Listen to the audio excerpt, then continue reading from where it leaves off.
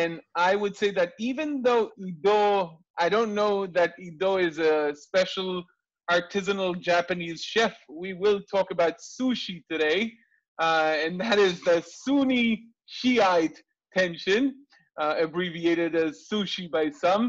Not many, not many. Don't go around using it for that. And so that's the introduction for today's discussion. This is maybe the number one uh, contributing factor to understanding tension within the Muslim world for the past 1400 years, roughly. So we'll celebrate 1400 years of that in 3 years or something. So yeah, right? Yeah. Oh, a little 608. bit later, right? Yeah, or 632, depends where Right, depends where you you're draw the putting it. line. So Ido, thank you for coming back. It was excellent having you last time, and today we're having you and having sushi for dinner. So it's even better. Okay, you know the joke. Do you know? Are you familiar with the term JAP, Jewish American Princes? Yeah. So the joke goes about this guy who who asked his wife, who was a Jewish American princess, "Oh, honey, what are we having for dinner?" And she said, "Reservations." So without any more reservations, I welcome you to this second session about the Muslim world, and let's come on, take the reins. I'll just harass you every once in a while. I love your harassment and thank you for having me back. It's been wonderful being here the last time. Um, and I'm happy to be back. And I'm happy to talk about a subject which is very influential in our days and has a lot of impact on the Middle East in general.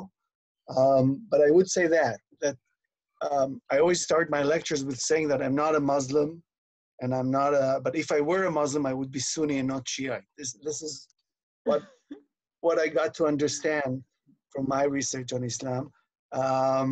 If we look at the Middle East, it's interesting to look at the Middle East, which is of course a Western term, but even if we look at the Islamic world or the Islamic empire or what's left of it, we live in a minority complex in general.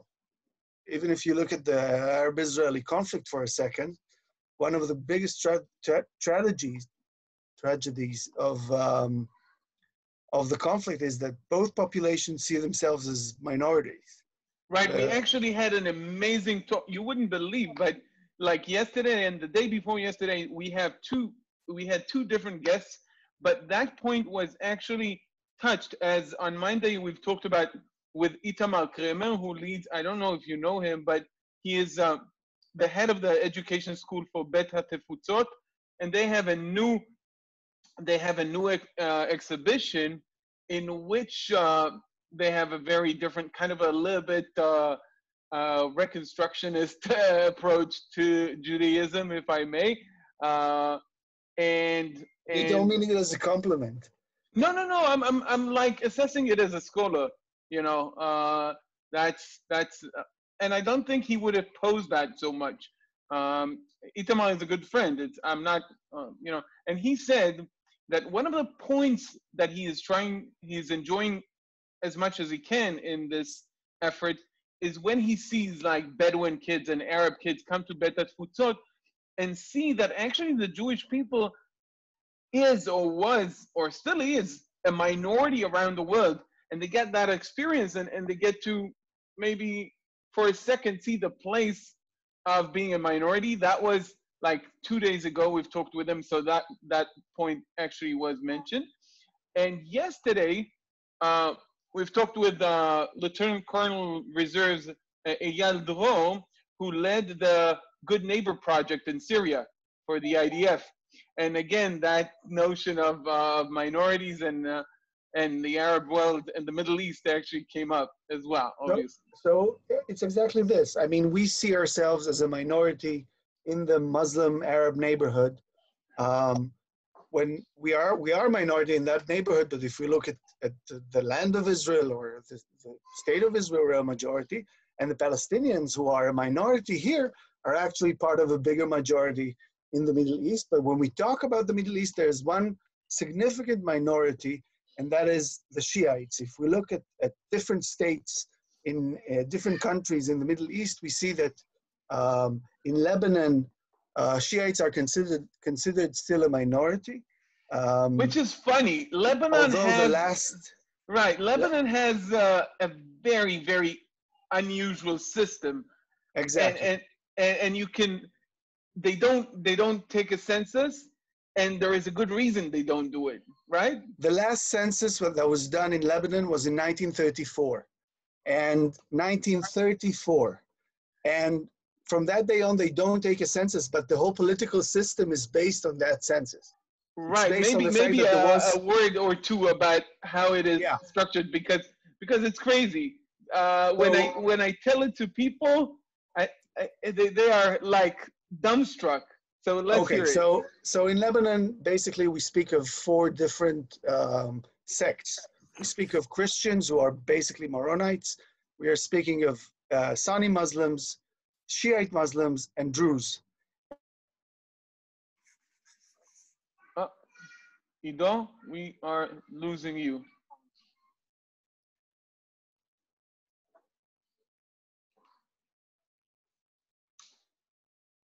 Iddo, is it just me, or No, we lost. It's for us too.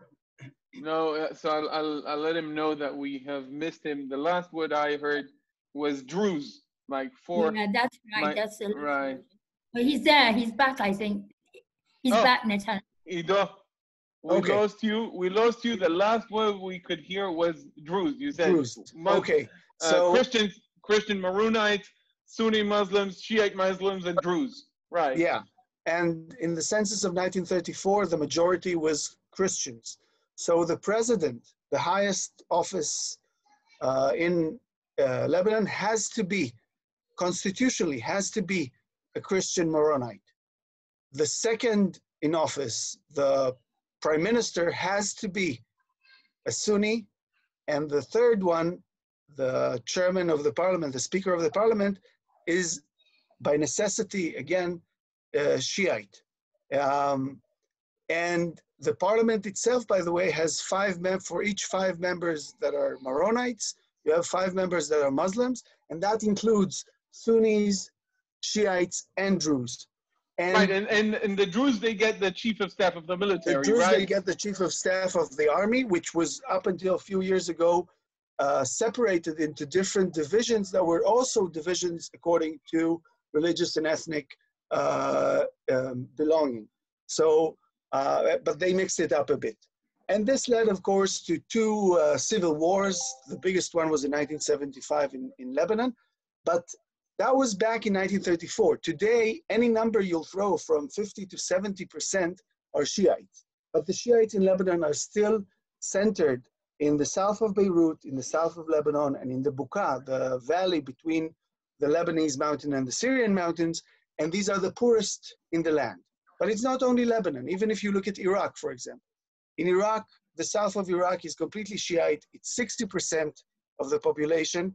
But under Saddam Hussein, who was Sunni, they were persecuted. There are assessments of every 3rd Shiite grown-up who was killed in the 30 years that Saddam Hussein was president. And to this day, now they're rebuilding Shiite power in Iraq, but they still live this memory of minority. In Bahrain, also, 65% of the population is Shiite, but the king is Sunni, the government is all Sunni, the parliament is all Sunni. And also in other places. In Yemen, you have 45 to 55% who are Shiites from a different sect of Now Shiites. we should ask which Yemen, because Yemen is no longer one. And it's predominantly in the north, and that is part of the problem we're talking about. That is part of what we're talking about. Also, when you look at Syria, in Syria, the regime is Alawite, which is a section that was never really part of the Shiites, but they created this alliance in the 70s with the Shiites and are very much identify with the Shiites. but there's still a minority in the rest of the land. 80% are Sunnis. So whether they are a minority by number or whether they are a minority by the way they are treated, Shiites are a minority almost everywhere except basically two countries. Azerbaijan, who's a predominantly Shiite country but very secular, and of course the Shiite country with the capital V, which is the Islamic Republic of Iran. But just a second, maybe it's also worth mentioning that not just in individual countries they are a minority, they are a minority within the Muslim world and have been a minority, and this minority mentality is reflected in their being. This is where we're going. So we're talking about 20% of the Muslim world that are Shiites, 80% that are Sunnis. The Shiites themselves, by the way, have like dozens of different sects, but the biggest sect is called 12er Shiites. We'll talk about it in a second. There are 30% now of the Middle East. If you look at the Middle East, depends on how you cut it. But in general, the Shiites live in this minority complex, and it didn't start now.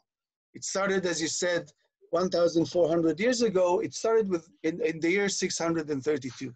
Maybe even the name Shiites. This is where we're going. Right? Yeah. Yeah. So in sorry for ruining. It's like telling me a joke is the worst thing, because I always keep on. Oh, just a second. So what's the end of the joke? So it's okay. It's okay. I told you your harassments are great. I love them. So in 632, the Prophet Muhammad dies, and there's a tomb in Saudi Arabia. Everybody visits it. It didn't. It's one of Islam is very much a religion of monotheism. So no one gets to live more than their life. And the Prophet dies, and there's a big argument. This is where it starts. If the Prophet left an inheritance to someone, whether he specified someone, named someone as his heir, or he left it to the ummah, to the general population, to the nation, the Islamic nation, to decide who's going to be the heir to his position. Now, his position at the time of his death was not only the prophet and the founder of Islam, but it was also a political position. Islam, we talked about it last week, started with a sovereignty. And that heir was supposed to do both parts, both be the religious leader and the political leader. And the majority of the people back then said that he didn't name anyone as his heir, and that the ummah should decide and vote on who's going to be the caliph, who's going to be the one who replaces the prophet, not as a prophet, but as a political and religious leader. Right, caliph is literally replacer, like the person who comes. Yeah, it's inheritor. It's come from khalaf, from Khalifa, right? To exchange, to come to replace. And it also gave the name, by the way, to California,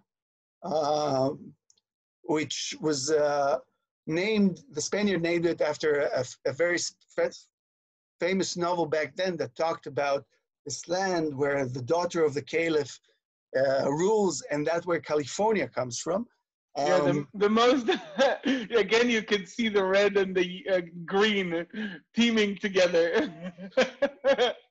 and the majority did convene in this, let's say, kind of sukkah or place where they voted for a caliph, and they voted for Abu Bakr, who became caliph. The name Abu Bakr became very famous recently with Abu Bakr al-Baghdadi, obviously leading which is also very interesting, because Abu Bakr al-Baghdadi was not born Abu Bakr, he was born Ibrahim. Yeah, sure. And when he became leader of ISIS, he, a few months into his leadership, decided to adopt the name Abu Bakr, and people like me were going, no, he's not gonna say that he's oh yes, he did it.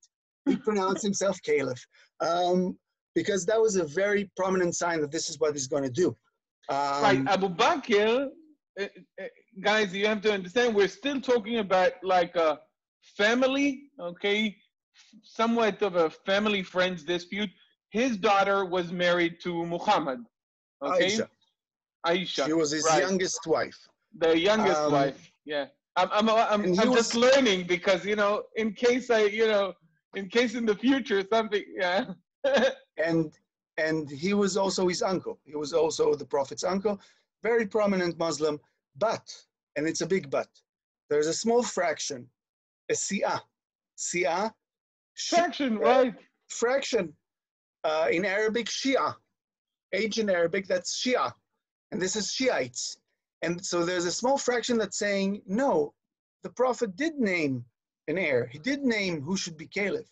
And he didn't name Abu Bakr, he named Ali. Ali bin Abi Talib was a cousin of the Prophet, but he was And was also married to his daughter. but was also married to his fourth daughter, Fatima, who outlived, she's the only daughter that outlived the Prophet. Right, guys, is really the Khamsa the hand of Fatma or what? You know. Exactly. And Fatma also is the bearer of children, okay? She has two children, Hassan and Hussein, okay? And for They were linguistic not reasons, very creative with the names. You know, they no, didn't go too far.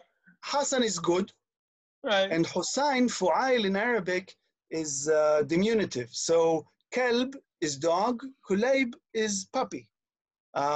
Child is walad, Wulaid is a little child. So Hassan, the good, and Hussein, the little good. So Hassan and Hussein are not only the daughters, the sons of Ali, they're also the grandchildren of the Prophet. Sounds almost mythical, like Remus and Romulus, you know? Yes, Like exactly. Max and Moritz. Like, yeah. But this fraction did not get any attention. Ali was forced to recognize the caliphate of Abu Bakr. Fatma was forced to recognize the caliphate of Abu Bakr. And Ali waited for his chance. And he did become the fourth caliph, but he was disputed as caliph. It was the first time in the short history of Islam where we had a civil war between Muslims, between people who supported Ali and people who supported the third caliph before him, Uthman, and his cousin Muawiyah. And Muawiyah won. Ali was murdered. We won't get into that because it's a real drama there, but this is only part one. This is only the first chapter of this kind of Shiite feeling that history has been derailed. And the people who derail it all the time are Sunnis. So instead of Ali becoming the first caliph, he became the fourth caliph and was murdered. But Ali also had sons, Hassan and Hussein, the grandchildren of the Prophet. And Hassan was given bribes and did not want to become caliph. But Hussein, the younger brother, waited for his chance. And when the fifth caliph died, he tried to start a rebellion, but he was the rebellion was crushed. He was murdered. There's actually a very famous scene where he goes to this plain in Iraq, right. Karbala, with hundreds of supporters, and they see the Muslim armies of the caliph coming for them, and they see them from horizon to horizon. And they do the smart thing. Everybody runs away, except, and this might sound familiar, Hussein is left with 72 supporters. And that number 72 will go through history. And today, when we talk about the Shaheed and the people who do suicide bombings, and what they get at the end in heaven is 72 virgins. And this is a Shiite effect. You might want to ask me about it later. Yeah, just a second. 72 goes back first of all to the Septuagint, but that goes back to the book of Numbers, where you have 72 people chosen from the people to be the assembly that supports Moses when two of them stay in the camp. So much of that is deeply rooted in Christian and in Jewish sources. Even the number 72 is goes back to that. But I cannot emphasize enough how important is this day for Shiites. Because this is the day where we can really start about talking about Shiites. Because the people who ran away really regretted what they did. And they said, from this day on, we're not Sunnis. We're not going with the mainstream of Islam. We're Shiites. And we go with, not with the caliphs, but with imams. Imams, the question here is who should lead the Islam, whether it's friends of the Prophet, who might be family or might not be family, but are friends of the Prophet, and later on what the nation decides or what history dictates, or the people who are saying, no, it's the family line. It's a direct line of Muhammad. So from Muhammad to Ali, to Hassan, Hussein, and to the children of Hussein, one child did not go, was not in Karbala. And from there on, it goes from father to son, and these are the imams. Now, this is the most Ashura, which is the day where when Hussein was murdered, again, the Prophet's grandson is murdered by Muslims, okay? So this tragedy is a tragedy that lives in Shiites to this day. To this day, they go into mosques, they hear songs about Hussein, they hit themselves to repent for what went through went in Karbala. Yeah, again, in regards to the Ashura, it is their Day of Atonement, essentially. It's the 10th of Muharram, right? It was the first Day of Atonement. By the way, it was the first also fasting in Islam was Ashura. The Prophet already fasted on that day, but then he moved it to Ramadan. But for the Shiites, this is the most important date. And they don't, now when Shiites hit themselves or cry, and they really do cry on these days, it's really sometimes horrible sights where they hit themselves and there's blood everywhere and there's crying everywhere. They don't only cry for Hussein, they cry also for 1,400 years of persecution of Shiites by Sunnis. Because from that day on, Shiites were treated by Sunnis as a minority that should not be tolerated. Let's put it this way. They were persecuted. At points, they were not allowed even to profess their faith. And there's a linkage, also a historical linkage worth doing, not only through the question of who would inherit Muhammad, whether it's the family or the friends, but also at a certain point, there's a connection between Iranians and Shiites. And that connection goes with the Arab conquest of the Iranian Empire, the Persian Empire, the Sassanid Empire. The Persians to this day do not believe that the Arabs conquered them. They can't fathom how come these Arabs, who in the eyes of many Persians are inferior, how come they managed to conquer them so fast and so in such an ultimate way.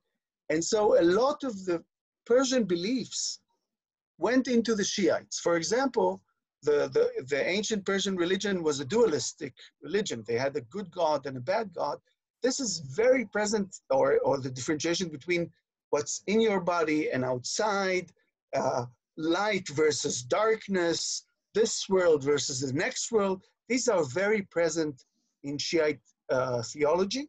And this is a very strong influence of Persian theology, of Persian religion in general. And this is very present. And to this day, the Arabs constitute only 20% of the Muslim world. But Muslim religious people, sheikhs, muftis, the rabbis, the qadis, if you're at a certain level, you have to learn Arabic. You have to know Arabic. Yeah, but it also has to do with the special status of the Quran in Islam, because you mentioned that before, and that's an important distinction between like Christianity and Islam, that Muhammad is a prophet, but he's completely a person, a man, while the text itself, the Quran, so to speak, is the Jesus of Islam in some aspects. It's a very interesting comparison.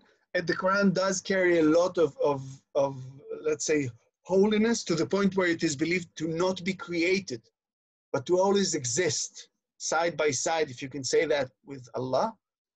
It's the literal word of God. But a lot of people, most of the Muslim world, read it without understanding it. But if you're a religious leader, you have to know Arabic at a certain point. For Shiites, if you're a religious leader, you have to know Persian at a certain point. And a lot of people who we know as leaders, Shiite leaders that are totally Arab, like Hassan Nasrallah, for example, they speak perfect Persian. Right. They speak wonderful Persian because they have to know it, because all the religion is written in Persian. And this persecution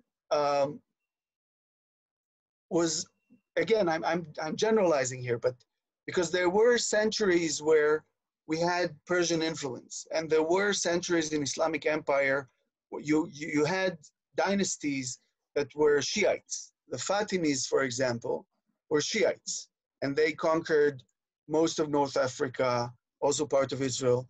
They also established Cairo. And they established in Cairo a university named after Fatma. Fatma in Shiite theology is called Fatma Zahra, the bright one.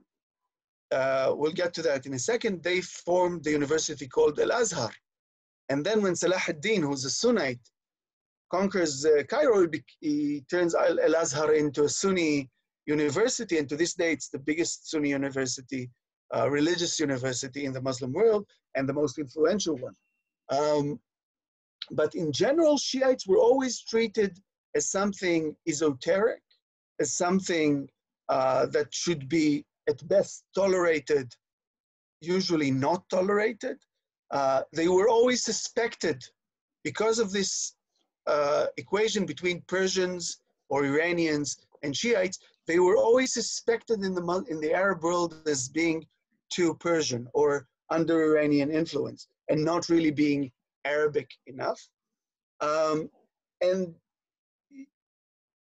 when you look, for example, at the basic things of religion, the basic commandments of life, there isn't a very big difference between Shiites and Sunnis. They pray pretty much the same. Shiites pray a bit differently, but the prayers are basically the same. They all do the Hajj. They all go to Mecca and Al-Madinah. That is an interesting point about the Hajj, because, again, Sunni Shiite difference. As far as, and again, with the Jewish point here, because I cannot help it, Judaism, as you know, it has a very interesting solar lunar calendar. The Muslim calendar is a lunar calendar, essentially. And to decide when the month starts, you have to accept witnesses. Originally in Judaism as well. Today we have a different system. We've talked about it in the past here. But in the Muslim world, you still have like courts that have to accept the witnesses. Obviously, the Sunni ones would not accept Shiite witnesses, and the Shiite one would not accept Sunni witnesses. So usually it's not a big problem. Let's say the month starts a day later, a day earlier. It can happen, except for 1 month. Do al-Hajj, right? The month of the, right. Yeah. Right. Because when you, and then they have to coordinate at a certain point. Now, I would say even more than that. Usually Sunni courts are not in agreement. Okay, for example, the last Ramadan, Turkey stopped it a day before everyone else. Why? Because that's how they saw the moon, and they got the testimony, and that was it. And it's very problematic. Usually, sometimes in the same country, you have two different courts. So even the Sunnis are usually not in agreement about things like that.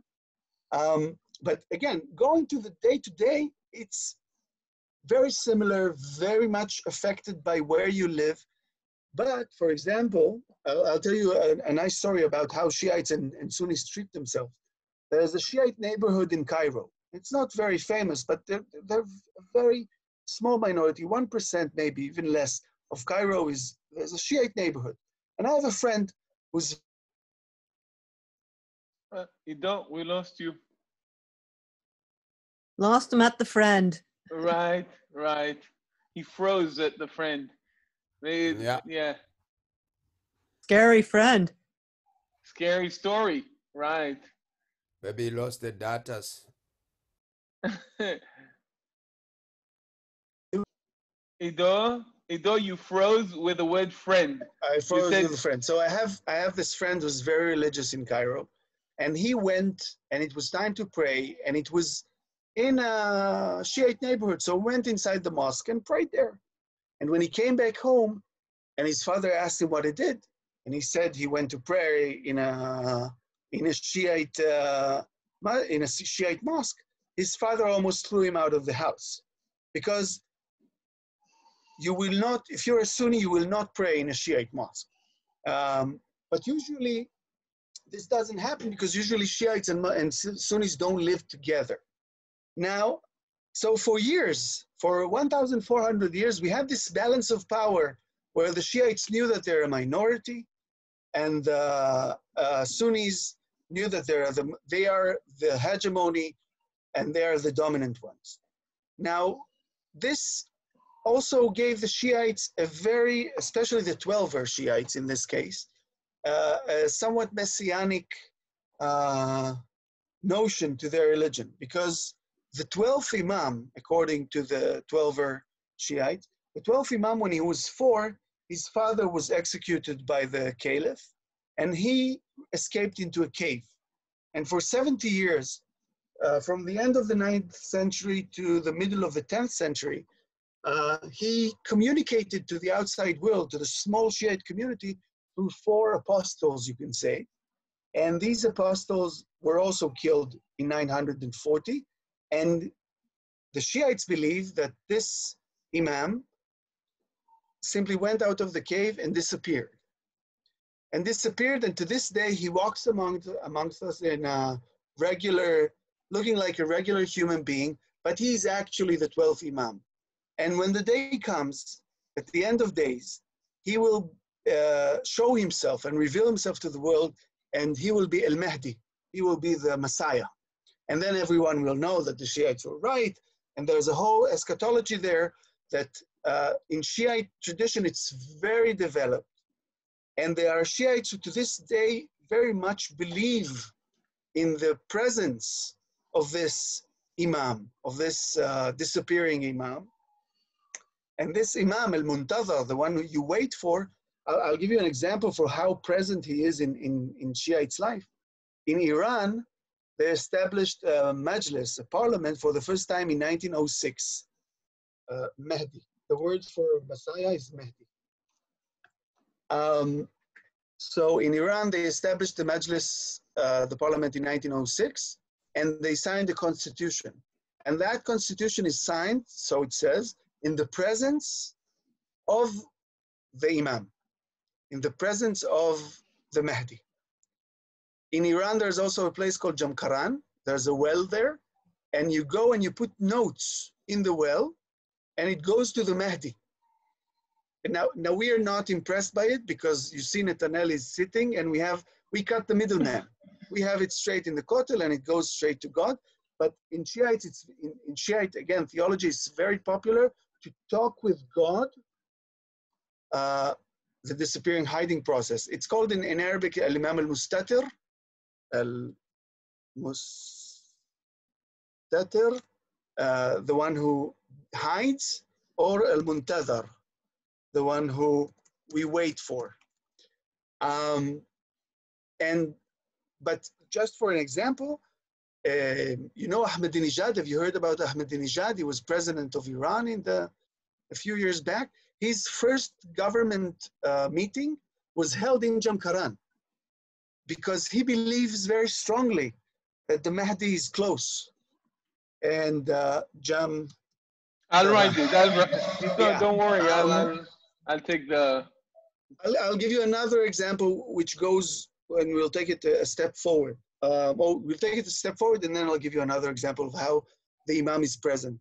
In 1970, what happens is that for 1,400 years, we had this stability in the Middle East.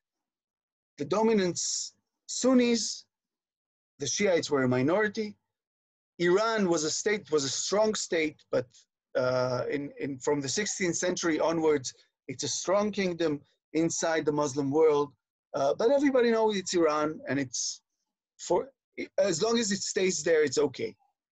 But in the last 50 years, 70 years or so, what we see is an awakening of the Shiites. It's a political, religious awakening of the Shiites. And it starts with Shiites in Lebanon, who started to establish political parties with a religious Ayatollah called Musa Sadr. And that Imam Sadr, he was Iranian, but originally from Lebanon, and he came to Lebanon, and he started this political awareness for Shiites in Lebanon. He's the one who started Amal, who's now the second largest party in Lebanon. He started a movement called the Movement of the Oppressed, which is a very Shiite name, the Movement of the Oppressed. And in 1978, he went to Libya and disappeared.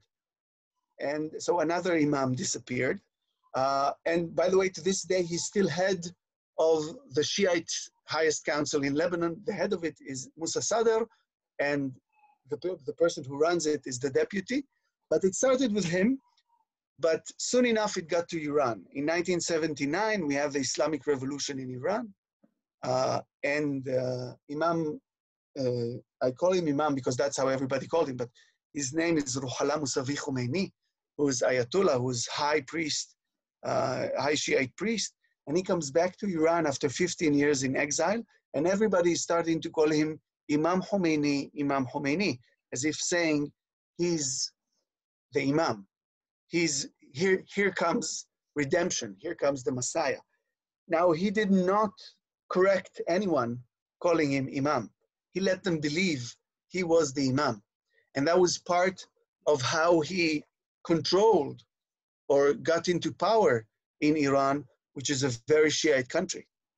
And but he died in 1989. So now everybody knows he was not the Imam, but it's a common opinion in Iran that he met face to face with the hidden Imam. And I would like to suggest at this point, before we talk about the awareness, one more interesting thing about Shiites in general. And it's an interesting thing about religions in general. A lot of the time we look at Islam, and if we'll be honest, we'll say they're stuck in the Middle Ages. And I would like for us to think of this term, ijtihad. Ijtihad is the ability of a religious person, a qadi or a mufti or someone who's a religious, I don't know how to call it, a priest maybe? Authority. Ijtihad is the ability of this religious authority to give a new law, okay? To adopt something new into the religion, okay? For example, whether it's a technological thing, electricity, or whether it's an idea like women's rights, okay?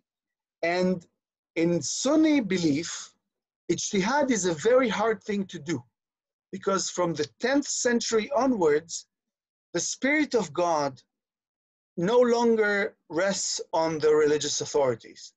And so there's a mujtahid, there's a person who does ijtihad maybe once in a generation. So basically, when a religious authority today is asked a question, okay, for example, should we allow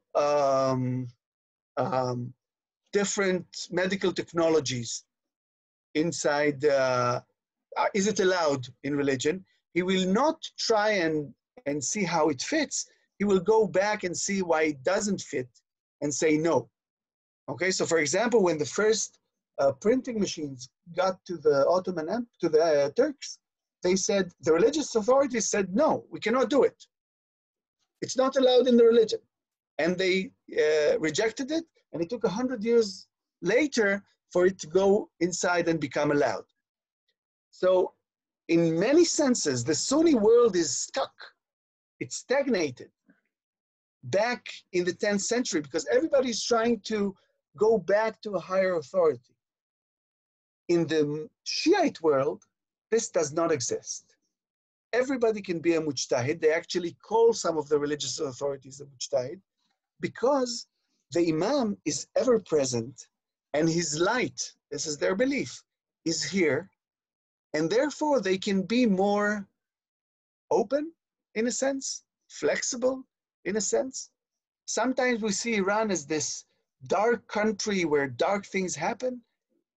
It's very different than what we think. And Right. I'll give you a small example. Can I guess what the example is? Yeah, don't guess it. Don't ruin it. Okay, so I'm not guessing.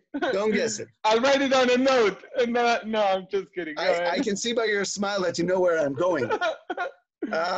So, for example, if you think of transsexualism, you think of, no, not marriage, although marriage is also a great example.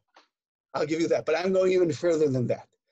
Thailand is the #1 countries where they have operation for sex change. #1 country in numbers. But the #2 country is Iran. Iran is doing about 400 to 500 operations, sex change operations in a year. And it's religiously saying it's allowed in religion. And it starts with this person now called Maryam Khatun Mulkaresh, is no longer alive, but he was a man. And he wrote to Khomeini in the 80s when he was the leader of Iran. And he said, help me, Imam Khomeini. I'm a woman stuck in a man's body. And now every religious leader we know, in a conservative religious area we know, would dismiss it. Not Khomeini. This is ijtihad. He said, past times, we weren't able to help the inner self of people go outside or express it. Now we have the technology to do it, and it is allowed. Now this sounds very, almost California liberal in a sense, but we should consider. Yes, yeah, Simon exactly. is putting, Simon, this is where we're going. Because in Iran, if you're a homosexual, you're hung in front of your house. They just hang you. But if you're caught, and I really don't know what it means, but this is it. If you're caught in a homosexual situation, but not in the act itself, you have two choices. You can either be hanged or you can go through the sex change. Because if you're a man and you love men, then your inner self, you're a woman. So this is Iran.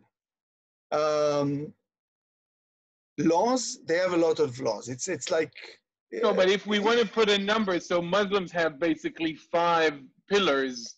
Then, but it's more than that. I mean, just like in Judaism, where you have from the moment you start your day to everything you do up until the evening and special occasions and everything, this is the same both in Sunni Islam and Shiite Islam. It's religious law is how you deal with life in general. It's all comprehensive. It's all including. But this is an example of ijtihad. And in many cases, a lot of the things we see in the Arab world, treatment of women, a lot of the rejection of modernism in general, we don't see it in Iran. And we don't see it sometimes with other Shiite populations because of that ability to be flexible, because of the ijtihad, because the imam is still here. So I wouldn't say, for example, a lot of people are saying the Shiites, they're more radical or more extreme. In many cases, they are not. But they are very special in that sense. And I would like to maybe end and then give room for questions with what we have today. Because what we have today is, I usually like to say, it's the geek of the classroom that was being hit for 1,400 years, and now he's coming back for the bully. And this is what we see with Iranian involvement in the Middle East. Iranians see themselves as a Middle East power, okay? And therefore they have to challenge the other powers, which is Turkey and Saudi Arabia and Israel. Although Israel doesn't like to think of itself as part of the Middle East, we are part of the Middle East. And it's been rumored that one of these powers have nuclear weapons. So the Iranians are going to do their best. I didn't read about it. Yeah, I don't know if you've heard about it, but so they're going to do their best to find nuclear weapons and to get to that point. They see themselves as the Shiite leaders. Shiites are coming back. They're no longer just waiting for the Imam to come. They want their rights. They want vengeance, okay? And whenever there are Shiites, there's Iran involved. So whether it's Lebanon with Hezbollah or Syria with the Alawites, again, an alliance that was formed in the 70s, and whether it's in Yemen. Yemen had one of the most peaceful sects of Shiites. It's called the Zaydis. And the Zaydis were like, yeah, bad things happened, but it's okay. A lot of time passed. It was for the good of the general nation, but they were Shiites. And Iranian involvement just pushed them. And now we have a civil war that is probably the most horrible place to be in the world. It's Yemen right now, between Shiites and non-Shiites. And whether it's also being involved in the Middle East, in Palestine, Israel, we don't have Shiites, everybody's Sunnis, but Iran will try to get a foothold here because it's part of, they see themselves as the Muslim leaders of the world, also leaders of the Muslim world.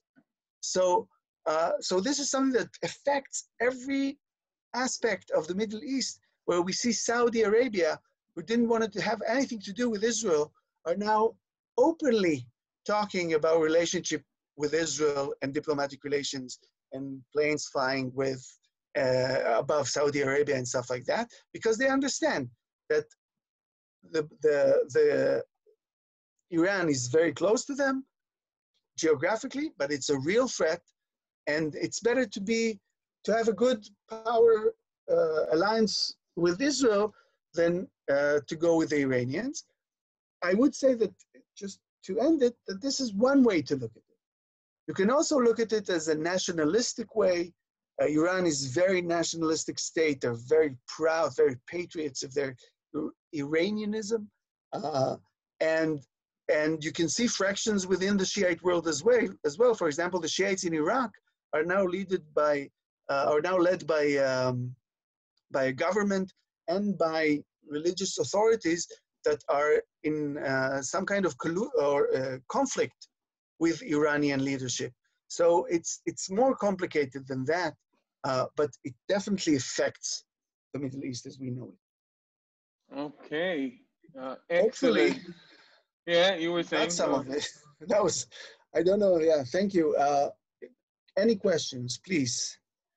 Right. First of all, it was wonderful. We learned so much, and it's so enjoyable to kind of really have a new perspective, a little bit more nuanced understanding of what's going on in the Muslim world, and not to bulk everything as the Muslims or even the Sunnis, the Shiites, but to rather get a more nuanced and more understanding version of what's going on. And let's hear the questions. I harassed you enough. So Nancy, go ahead. You have to unmute, Nancy. Nancy? Okay, so while Nancy's working on getting her microphone open, Russ, go ahead. Iddo, please tell us about Shiite temporary marriage. No. Right. So, yeah. I can see that this is always very interesting in terms of lecturing, that you can talk about politics as much as you want, but eventually it's marriage and changing sex. This is what people want to hear. But this is also very interesting because it has actually very interesting social implications. There's a verse in the Quran where the Shiites interpret it as a permission to marry someone in a temporary marriage. Now, no one else, there are some really esoteric sects in Sunni Islam that might, on the edges of it, interpret it like this, but the Shiites in general, and especially the Shiites in Iran, interpret it as a permission to marry in a temporary marriage between a night and 99 years. Okay, so you can marry someone for a night and that's it. You don't have to divorce her. There's not a lot of changing of you don't have to run to the DMV to change the nothing. license or Now, anything. In Iran today, it's good for three things. Okay, the first thing, you have an economic crisis because of sanctions, because of a deep economic situation crisis where we're in right now because of Corona. Iran was coronavirus hit Iran very hard. But even before that, so marriage is a costly thing because property goes from the husband to the wife, from the wife to the husband, from the families. In this marriage, nothing. It's a small amount, and that's it. So people marry 99 years ahead, and they're settled. Also, in Iran, a lot of students want to have student social life. And so what they do... How nicely you put it. That's nice. So what they do is marry in this interim marriage, in this temporary marriage for 2 weeks. And if it's good, they continue it for another 2 weeks, and so on and continues. The third thing is that there are houses in Iran, official houses, where you can go and marry someone for a night. And everybody knows it exists. Once a month comes a religious authority of a sort, goes through the papers to make sure everything is according to religion. And you have basically legalized prostitution in Iran today, which is crazy to think about. The Sunni world is looking at it and is going, huh? Where did you go wrong? And the rest of the world is looking at it a bit crazy. But again, this is part of what we call ijtihad. It's part of how they adjust religion to life, in a sense. Not in a good way, in my opinion, but this is about temporary marriage. Right. Nancy, did you, yeah. Yep, I figured it out. Thank you, Iddo. I've tried to figure out some of this stuff for a long time, and I think you were the most helpful of, it's really been helpful. But my question is, how do you see Turkey fitting into this? Is that more just a political move with Erdogan and not really a religious? Could you speak to that? It's a great question because Turkey is also, I talked about the four powers, and I would say something first in general. First, we see in the past 40 years or maybe even 20 years, the Arab weakness, okay? 20 years ago, if you wanted to get something done in the Middle East, you would go, or 25 years ago, you would go to Mubarak, the president of Egypt. You would go to a certain extent to Hafiz al-Assad, the president of Syria, okay? And the Saudis took a back position in this. Or you'd go to Saddam Hussein, who's crazy, but you'd go to him if you need something done. Today, when matters in Syria need to be decided, so you have a summit between Putin, Erdogan, and Rouhani, and the president of Iran. So you have, none of which is Arab. None of which is Arab. The fourth power involved in Syria in many ways is Israel, which is not Arab. So this is the weakness of the Arabs. But I would say this about Erdogan. Erdogan is part of what we talked about last week, about what was known or anti-institutionalized Islam. And his part is very much ideologically aligned with Muslim brethren in general. But what happened in Turkey is that Turkey is a democracy. So the people who remained religious throughout the days of this very secular state, and sometimes military rule, when they got the chance to vote, they voted religiously. They voted for a political religious leader like Erdogan. But it doesn't end with that. Erdogan sees himself as restoring ancient Turkey hegemony. He tried to look west to Europe. The Europeans said, no chance you're going to be part of Europe. And now he's looking east. And when Erdogan is looking east, he doesn't look east only to the Middle East, although he's very much involved. He looks east all the way to China. Okay, so you have Turkish schools in Kazakhstan, in Kyrgyzstan, and this is where he's going. And he sees himself as a power, very dominant power in the Middle East. But, and it's a big but, Turkey had the misfortune of meeting the Russian bear. In Syria, they did the mistake of poking it down a little bit too hard. Yeah, they poked a bit too much. They took a Russian plane down, if you remember, like 8 years ago, 9 years ago, or even less. And the Russians said, we're not going to have that. And that was it. He understood that he can't do too much to annoy Putin. And so what happens now is that basically you have this, it's not an alliance even, it's this containment of these two powers under Putin. So you have Putin containing both the Iranians and the Turks. And now Erdogan is looking for other options. For example, very much involved in Libya now. Libya is now in a civil war between basically government funded and supported by Egypt and a government funded and supported by the Turks. So it's a play in the Middle East chess, but there are no ideological or religious alliances between Iran and Turkey. It's ad hoc alliances, let's put it this way. Okay. Georgie. Thank you for the enlightening talk. I wish to raise a question. It is based on the context of what you said about the Persian language, because I can understand Arabic and the Hebrew are forming in the same Semitic language. Does that paradigm come into the Persian language? So no, the Persian language is an Indo-European language, and the Persians see themselves as part of the Aryan people, to the point where in 1941 they started an alliance with the Nazis, and then the British squashed it.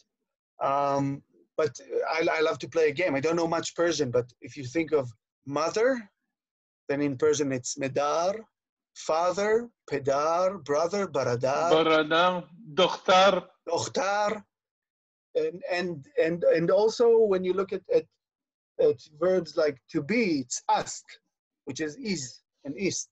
So it's a very much an Indo-European language with a lot of Semitic influence in the lexicon because of Arab and Islam, because of Arabic and Islam. We also have some Persian words that made it to the Hebrew, maybe chief among which is the Hebrew word for religion, which is dat. That, which is similar to the English data, by the way. It's the same Indo-European, datum, Latin. Right, given, what is given. The decree was given in the datum, right. Very good. Simon, I saw your hand was up before. Do you still have that question before we wrap things up? Well, it's a different question, actually. But I was interested in what you said about how Islam came to Persia, but did not actually replace the local population, as presumably happened in other places. So how did it embed itself without Arabic rulers? First of all, there were Arabic rulers. There weren't many Arabs, but to this day, by the way, there's a minority of Arabs in Iran. We talked about minorities. Iran is a country of minorities. The majority are Shiites, but the Persians, for example, in Iran are 60 to 70%. The rest are Kurds and Azars, and also Arabs in the south, in Khuzestan. But what happened was they had Arab rulers there, but it was a brutal occupation. They destroyed almost all the temples they could find. And the Persians still, the Iranians still live it as a trauma, a serious trauma, to the point where this is the first Arab war. The second Arab war was in 1980. So almost 1,300 years between the first Arab war and the second Arab war, which was the war, Iran-Iraq war.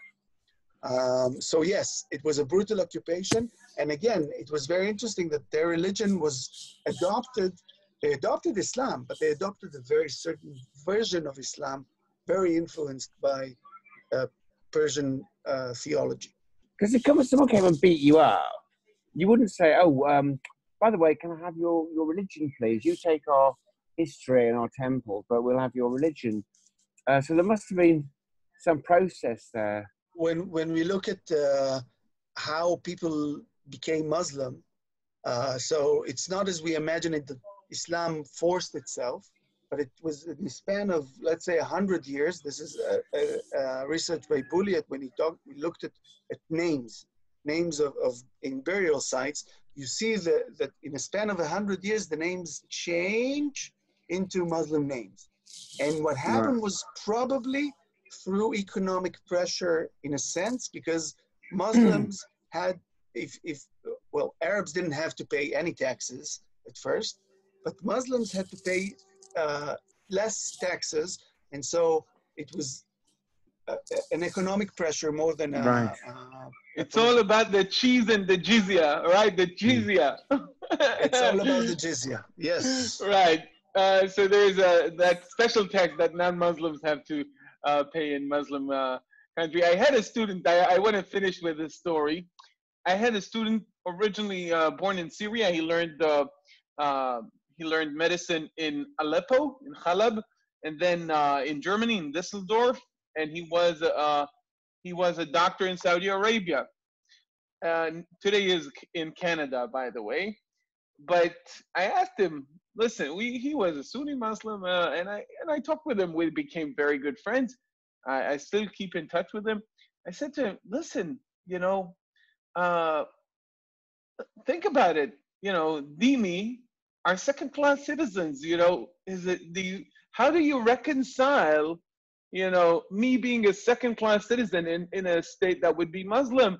Me paying the jizya, I didn't get into paying the jizya in what way, being all like lowered and bowing down. So he said, listen, at the end of you don't have to pay zakat, so that was the explanation that, they have to pay charity. Right, it balances out. So that's a funny story I had with him. And thank you very much for coming, Iddo. Thank you. We enjoyed it so much, so I hope that we'll get an opportunity in the future to talk about more subjects, because you have infinite interesting knowledge, and it is so fun to talk about these, and it's so enriching for everybody.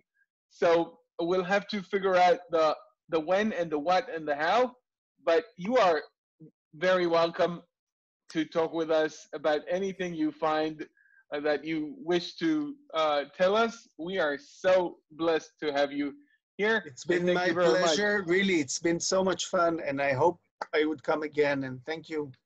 Really, thank you so much.